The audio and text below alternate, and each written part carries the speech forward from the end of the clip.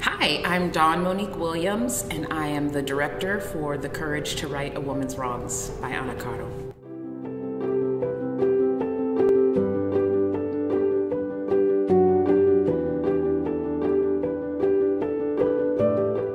This play for me is about women's liberation. I know that sounds like sort of lofty, but I do think that Caro was playing with actually a kind of popular trope of a woman, you know, playing a breeches role, so dressing as a man, to have a little more agency to move freely about.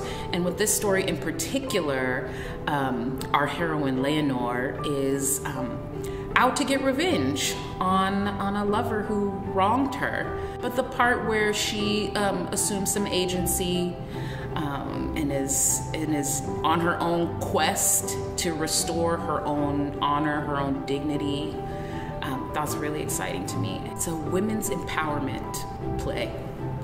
I've directed a couple of readings of Spanish Golden Age, and then I did a play that's like a contemporary play, but it's based on the writing of Spanish nuns from the period who had a lot of their books and stuff burned. But a straight up Spanish Golden Age I've never directed, and I have done a lot of Shakespeare, and so there's a lot of similarities with the Shakespeare, but this is a play that's in translation, so the like rules of meter and verse play out a little bit differently.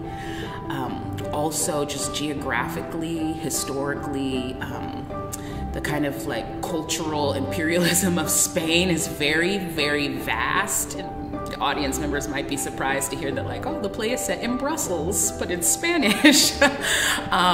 So there's just a lot of kind of like contextual research involved to make that happen.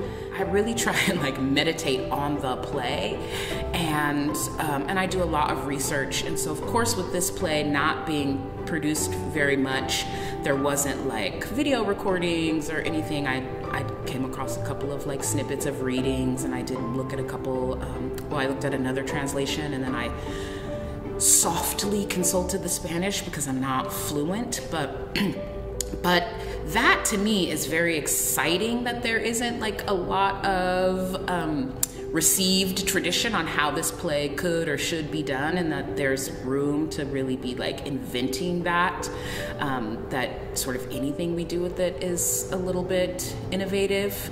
Has somebody who's really interested in the sonic landscape of the play, but knowing like we're not using any recorded sound. We're using all live, all actor-generated sound. That sort of shapes the approach, knowing that there's no tech in terms of lighting or motors and lifts, and that sort of informs an approach.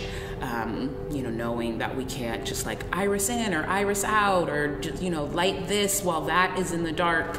That all informs the approach. And if I did this exact same play under a different set of circumstances, I might make some different choices. What was really important for this particular production is illuminating the text and getting at the heart of that women's empowerment that I'm really interested in. And in the Blackfriars, you have this magnificent space. I mean, it's so magnificent and just gorgeous and stunning that you don't want to negate that anyway with like junk.